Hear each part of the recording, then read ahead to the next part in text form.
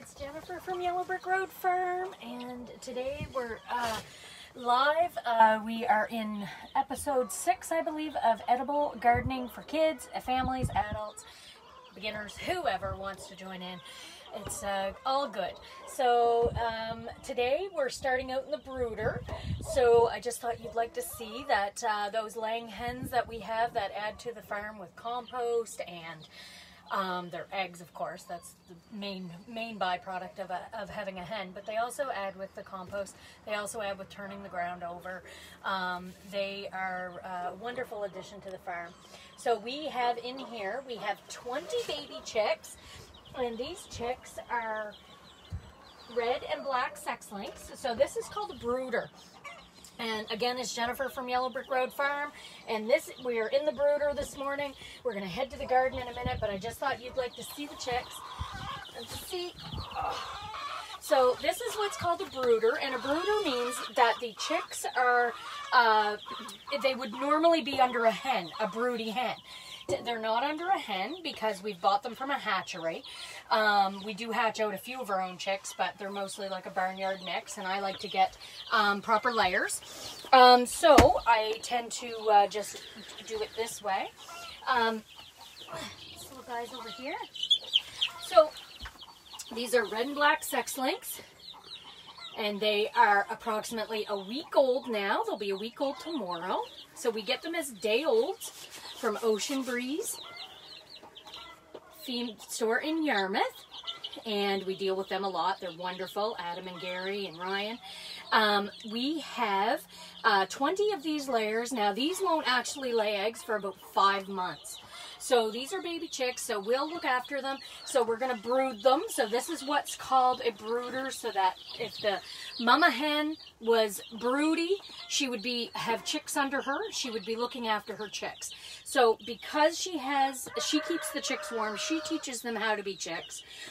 Because we don't have a mama hen that's going to sit with them right now, because if they're not broody, sometimes they'll hurt them. They don't understand. So we just try to keep them separate for a while. So we'll keep them in the brooder for about 3 weeks until they get all feathered out. You can see their feathers are already starting to grow.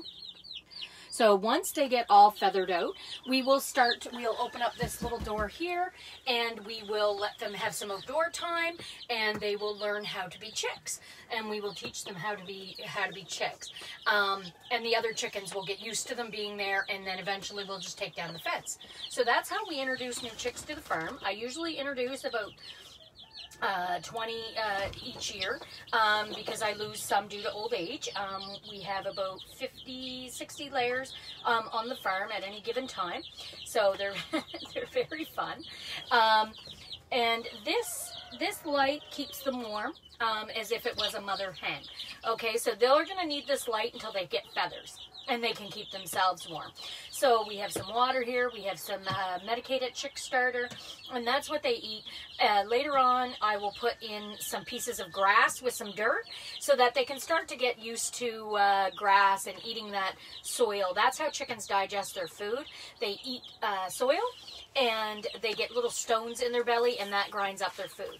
So actually they need soil and they need dirt in order to have a healthy digestive system. So that is where we're at right now. So again, it's Jennifer from Yellow Brick Road Farm, and we are in the brooder this morning for episode 6 of edible gardening for kids and adults and families. We are loving the fact that we've got new babies on the farm again. We will be getting these are egg layers, as I mentioned. They are red and black sex links. They're a heritage breed. We will have them in this brooder for approximately 3 weeks under the heat lamp. When they get a little older, a little more feathered out, I'm going to start removing the lamp for a little bit at a time. I'll start raising it up so that eventually they get used to not having as much heat. I will eventually start turning it off for periods of the day, turning it only on at night. And then eventually I will just turn it off. At about 3 weeks of age, I will turn off the heat lamp, and they will be able to be acclimatized to our climate, and they'll be getting ready to go outside for short periods of time. So that is the brooder, and that is baby chicks, which are always so fun. We've got 50 more coming tomorrow, but those are actually meat birds. So those are what's called a Cornish cross, and those will be for meat, and they only stay on the farm for 8 weeks. And we raise 80% of our own meat between our location here and our location in Welshtown, on my family farm. So we raise turkeys, chickens, and pigs for meat, and my uncle raises some beef, and we will be sharing that with him this year, and we will source whatever else we need from other farmers in the area. So that is, and sometimes we'll do trades, which is always fun. So we primarily, I'm down to 1 meat hen in the freezer, so it's really important that we start getting into production for our meat hens, so that we can eat you know, as much as we can farm to table. That's really important now in order for you to you know, sort of know where your food comes from. So again, these are egg layers, and these will grow a little slower. These won't grow as fast as the meat birds. The meat birds really, you know, they take 8 weeks start to finish, and they have different needs than the red and black sex links. The red and black sex links are egg layer, and sometimes you can use them for dual purpose, which means you can use them for meat and eggs, okay? And but you know, science has allowed us to be able to you know, sort of hone in on what's best for efficiency and what's best for you know, growing, and makes the best of your money and your time, right? So this is what we're doing here on the farm this week. We've got the brooder ready. We went and got the chicks last week, and we will be getting 50 more tomorrow for meat. Those will be kept for meat.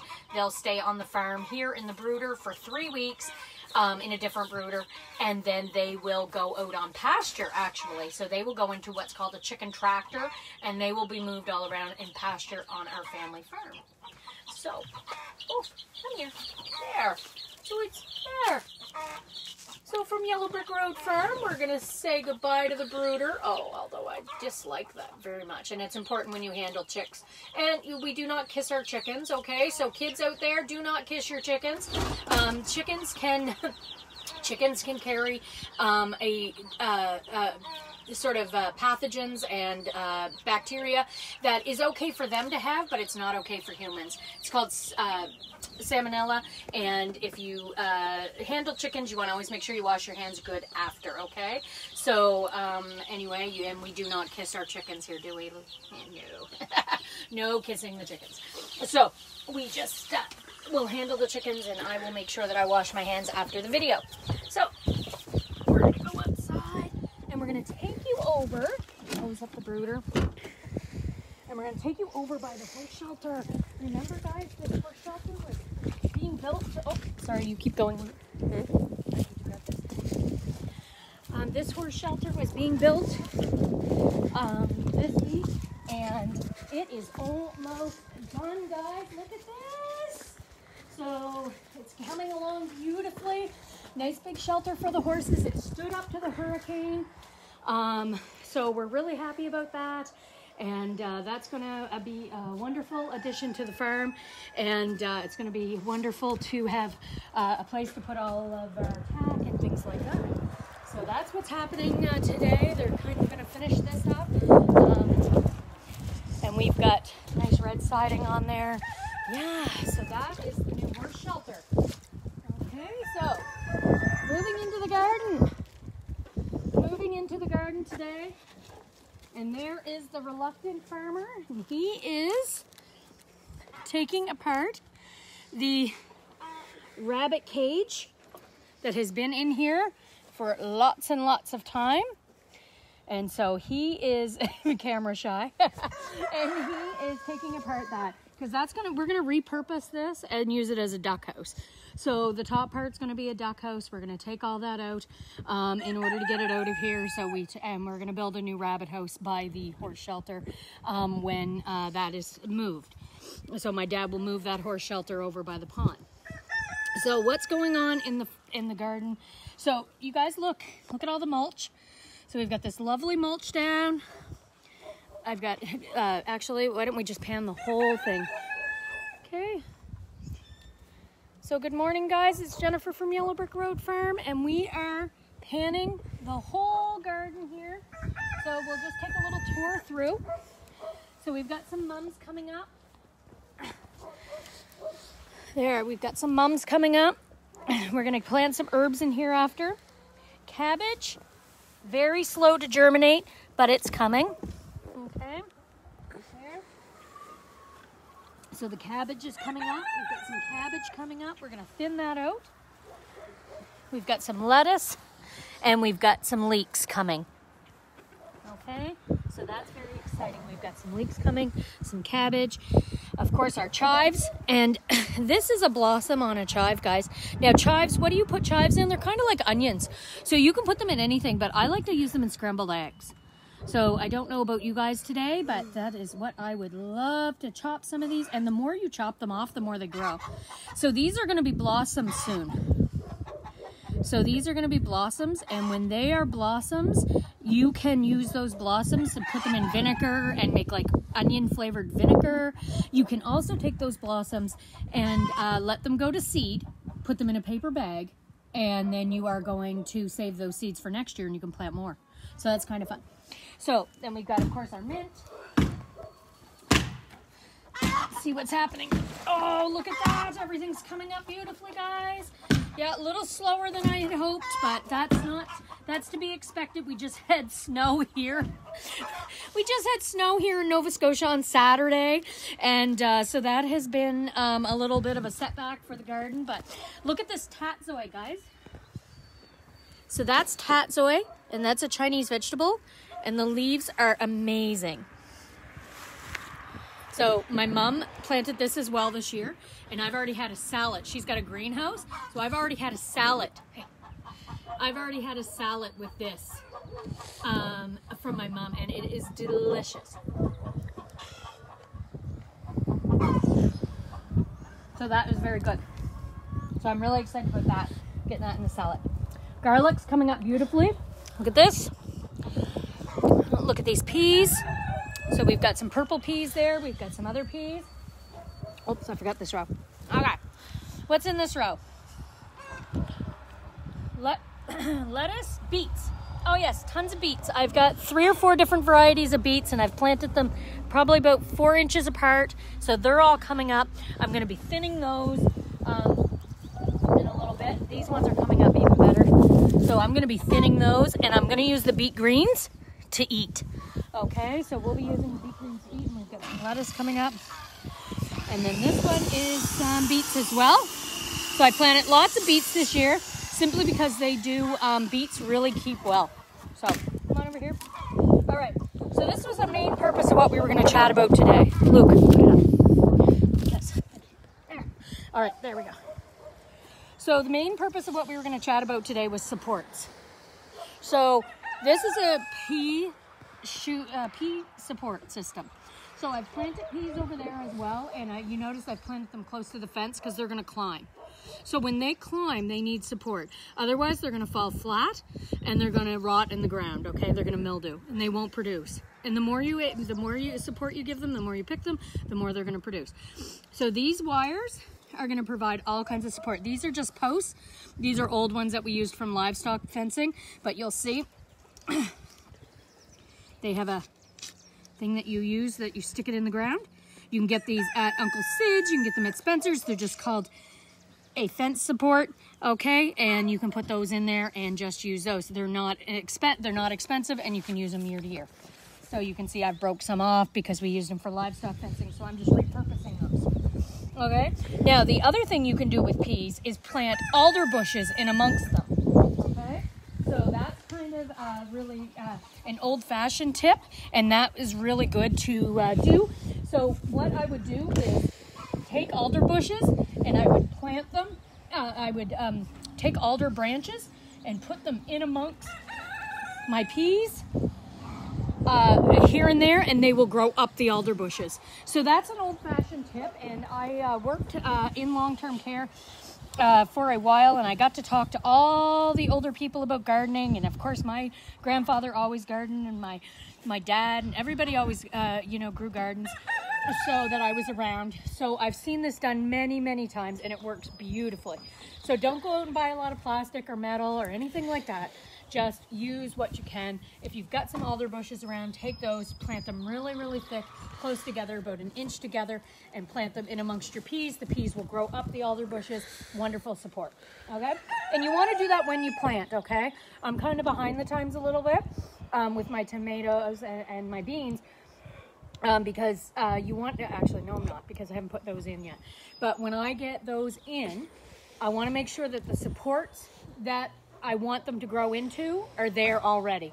It's really, really hard to do your supports after, okay? So you want to make sure that whatever you're growing, if it needs support, you put that in before it gets growing, okay? Because you really do not want to... have them growing and then have to put supports in, and what will happen is the branches will break off, you'll lose stems, you'll lose things, and it won't be nice, okay? So we don't want to do that.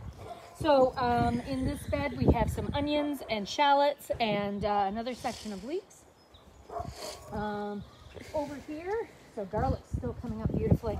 Over here we've got some, and those chickens are going out today. They are getting out of my garden. I've noticed they've been just eating seeds, and they're just not very helpful to the garden. They're the only 3 that can fit through the holes. So I'm putting up some chicken wire today. Do you want to show over there? Yeah, those 3 are going today because they are not being conducive to the garden at all.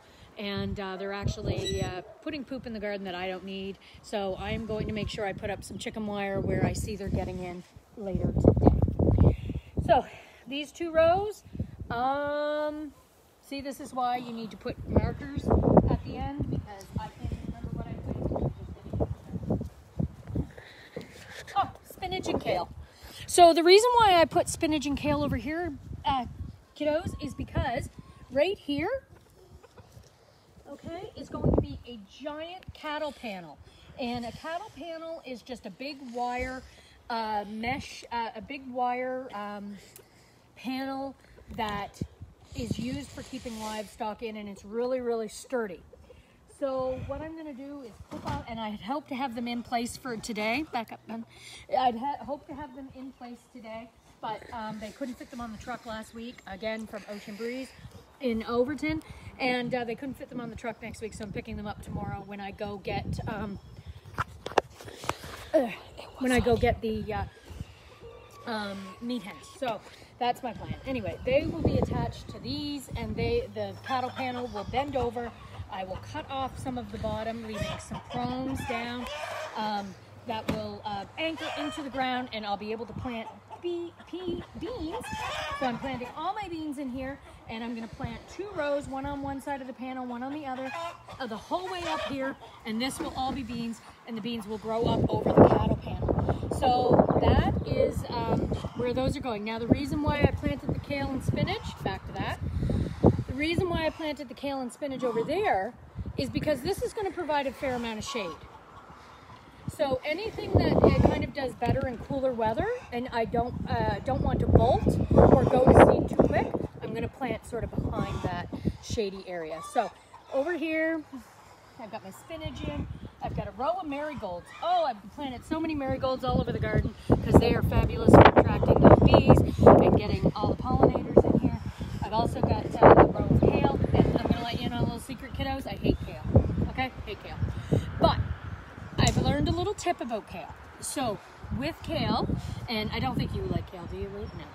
I don't think Charlize does either. I'm pretty sure that we're pretty much just we like our lettuce and our salad mixes, but we're not really big into kale.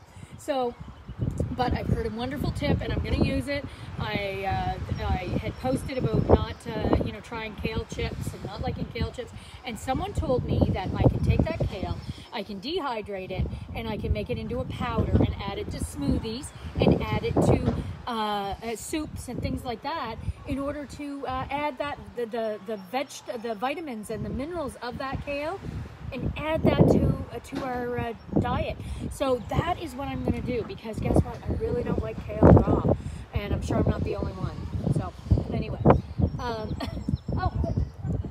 what is it? Oh no, got you. sorry. That was Charlize. She just found a package at the front of the house. It's Trevor's mom's, my mother-in-law's Mother's Day present. So hopefully it's not in too bad shape. It's a picture of her with one of the pigs that she loves on it, and she doesn't have Facebook, so don't worry, I'm not giving it away. Anyway, we told her it was coming. She's going to be super pumped, I think, to see it. She really has a soft spot for this pig named Dixie that lives near her, and we were able to get a nice picture of her with it on a mug and a tea for her. So happy about that. I'm happy we found that, so that was good. And so these are going to be for zucchini, these mounds. So I have them all ready. I'm going to put the zucchini in. And the reason why I'm putting zucchini here is because zucchini are not a root vegetable. They grow up above the ground. Okay. And as you can see, I've got a tree root here from this tree here. So, and because I haven't gotten rid of this tree yet, I really am sort of on the fence about what to do with it.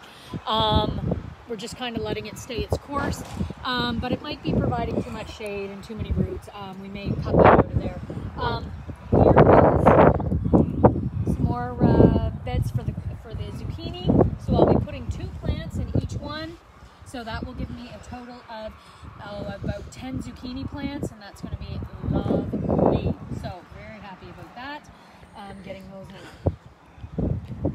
So now I'm finally getting some asparagus tips coming up. Finally. I don't know if I have them planted in the right spot because I don't really think that they are doing well at all there, but we're going to give them a little bit of go because it was cold. Oh, here, look at this one. Right here, look at that. That's a beautiful one. So maybe this is okay. Because to be honest, I just planted them this year and they were 3-year-old crowns, and it may take another year or so. So I'll let them sit another year and we'll see how it goes. All right, so over here. So over here we have 4 rows. I talked about having 400 pounds of potatoes planted. Hopefully if every one of these come up, they will produce 2 to 3 pounds each plant, and I will roughly have about 400 pounds of potatoes. I've got parsnips in. I've got a row of parsnips, and I've got a row of turnip in. And then what I did down here, so then I'm going to put another couple rows of carrots because I like to do what's called succession planting. So making sure that I always have carrots coming up. Like they're always going to be, once I harvest some, I'll harvest more. And, oh, I've got to show you after, I've got some blue and purple potatoes to put in too. So my good friend Catherine Adams from Truckle Farm, check them out on Facebook. They did a wonderful thing this year. They put together like 250 seed packages for kids to be able to plant. It was absolutely fabulous. We were all part of a program that was going to start seeds in the schools. And when the schools got, look, you cover the camera. No. Well, you get your finger in front. No, okay. All right. So we were all part of a program that was going to go in and do seed experiments with the school, with the Department of Agriculture. Those all got canceled, of course, and I decided to take this route. Catherine has done a wonderful thing as well with putting Catherine and Damien and Lydia and Lucy and Dave and Brenda have put together 250 packages to be delivered to kids to start their own seeds, and they've been doing no contact delivery. It's been wonderful. I've been seeing lots of great comments of people putting in children putting in their seeds and starting to grow. So that was fabulous. Shout out to Truckle Farm for that. We have over here, so I've got the rhubarb all in. That's all coming up beautifully. Got some lovely rhubarb in. Blueberry bushes are coming up. I'm gonna put another 5 in over there this year. And over here, well, this is fun, guys. Okay, so these are going to be, and I know they just look like dirt right now. It's not very fun. Red kidney beans and that's chamomile. So that's all flowers. And then I've run out of pretty garden markers, so now we're down to like just writing on a piece of wood with Sharpie. Jacob's beans. So you know when you get baked beans, guys? So baked beans. Oh no! Don't step on the rose. When you get baked beans, they're made from a dried bean. And I have never grown dried beans before. I know that sounds funny, but I never have. It's just, you know, sometimes it's easy for the few times that we go and get them, that we have them, because there's not many in my house that like them. But we do eat a lot of red kidney beans. So baked beans, red kidney beans, we put a lot of kidney beans in chili, things like that. Growing some of those this year to dry and preserve. So that's a little experiment for me. I only used a couple rows because I just didn't want to use up a lot of garden space on it. I want to see how they grow, see if it's worth it for me to grow them, or you know, how that goes. It's good to have a challenge when you garden. You know, it's good for you to put something in and try something new and see what they need, right? So that is a little bit of what's going on in the garden right now. Oh, carrots, guys, look, the carrots. So this whole bed here is carrots, but they take forever to germinate. So don't give up on your carrots, okay? Carrots will take at least 2 to 3 weeks to germinate. So I can see them coming up right over there. I can see they're just literally little blades. They are not, they're nothing really thick, and you will think that they didn't take, you will be discouraged, and you will think, oh, I'm going to have to replant all those. That is not the case. Do not worry. You are perfectly right. Sometimes it's hard to tell what's a weed and what's a flower. Okay, and I think that was a flower actually. So we'll pick it and we'll see what happens anyway. So basically, yep, we want to make sure that you're not replanting if you don't have to. So give them a little bit. I'll give them, like, you know, another couple weeks or so. And you do lose some to the birds and things like that. So in time, yeah, okay. So that's a little bit what's going on today. So we have this lovely mulch all put down. We have cardboard underneath of it. So that's going to let me have a weed-free path right up to my garden. I've just got a bird bath that that I found that we're going to be putting right here to kind of bring the birds in and provide some water for the bees. We've got that house will be going over there. Now that section over there, this section here, is going to all be peppers and cucumbers and tomatoes. Okay, so I'm going to be making tomato supports out of this. Okay, some of my tomato plants are going to be huge. Some of them are what's called indeterminate tomatoes or determinate. And when they are like that, they can grow really, almost sometimes 6 feet tall, and they're very heavy producers. So I'll be making some tomato supports out of this. We've got plenty of this wire left from livestock fences. The other thing that I'll be doing is, remember those cattle panels I talked about? We're going to be putting a cattle panel here and a cattle panel here. I'll be covering them with plastic because it's important when you grow your tomatoes that they don't get a lot of overhead water. And I found that that's what really was causing me to only have green tomatoes here for a long time. We have a short growing season in southwest Nova Scotia, a very short growing season, and I just found that they weren't getting red. And yes, I know I can use all kinds of tips and tricks to take them in the house and ripen them, wrap them in newspaper, put them in a dark place. You can ripen them up. I made a lot of chow. Oh my goodness, all kinds. But kiddos, I think if you really can figure out a way, and I don't have a greenhouse, okay, and I don't know if I really want to invest in a big greenhouse. I really like the fact that I can take this down. It's temporary. I like that I can reuse it. I can move it because I like garden rotation. I like being able to rotate and not plant the same things in the same place every year. So that's something that you want to look up. That's your so not homework, but that's your thing to look up today, is garden rotation. Okay, so you want to make sure that you are rotating every year, not planting things in the same spot. Okay, some people have a really elaborate system. I really don't. I kind of just wing it. I know what I grew where. But this is going to be tomatoes, cucumbers, peppers this year, and we're going to have those. We're going to put that greenhouse plastic over it. Okay, you can buy that at Wilson's in a big roll, Wilson's Home Hardware. Big roll. It's very economical. It's $30. The cattle panels, I'm not sure how much they are. It's not exorbitant at all. They're used, and they're really heavy duty. They're heavier than this. They don't they will just bend enough that we'll get them up into a circle. They will stay in the ground. I'll anchor them in, but this is definitely less sturdy. This is going to be used just for tomato supports and things like that. Those tomato plants I will put on either side of that cattle panel, and then I will tie them with a piece of soft string or baling twine. Let's look under here. I've had this, yeah, so look at that. Look at the worms, Luke.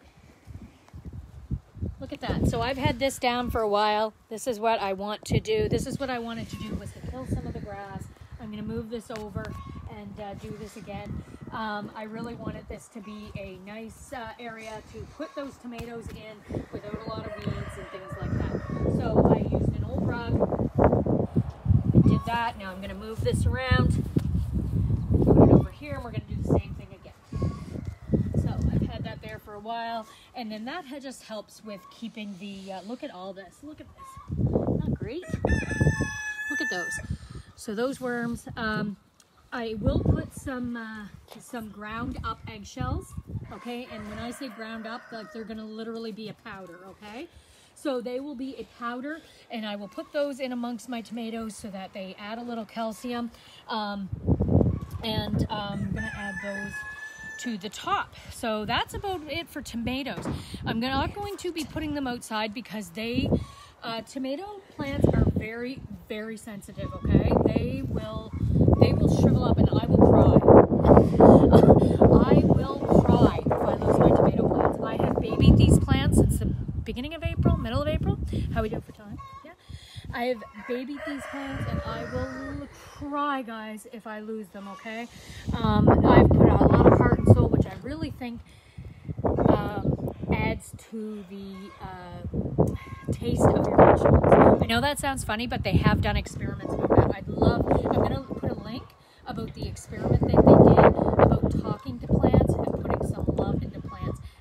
My grandson and I were talking about this the other day, and you know, just like anything else, if you put a lot of love and time and energy, those plants do better. Than they grow more than if they did an experiment and on a farm, and what they did was on this farm they put some seedlings in the ground, they left them. People were busy, they stayed away from the farm for I can't remember how long. They left them, they didn't pay any attention to them, they just did what needed to be done and they left them.